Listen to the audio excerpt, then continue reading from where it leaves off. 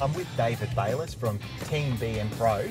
David, what can you tell me about BMPRO? You guys have been around a long time. We've been working with the RV industry for probably about 10 or 12 years now, and we saw that about 4 or 5 years ago there was an opportunity in which to be able to brand our product and expand the product range out. What people were looking for was they were really looking to be able to understand what was going on with their batteries and with their setup. We've done a lot of work in the past with various other customers where we've got applications where we can monitor the current and the volts and the temperature and time with batteries and really offer people what we call like a state of charge, state of health, and those types of things with their batteries, and that's really what they're looking for. All right, so how did BMPRO come about? Yeah, we saw a great opportunity to be able to start to offer people a real story about what happens with their batteries, because a lot of people just think that volts is a good indicator of what's going on within their battery, but it's only a small part of the story. So what we saw was that people, they really wanted to know more about, the time remaining. Essentially what they want to know is how long is their battery going to last for, and that's what we're able to start doing with products like the battery check and some of the other products we've started putting into the caravans. So what's the future hold for BMPRO? Yeah, look, I think there's a great opportunity to be able to start to bring in the real digital world.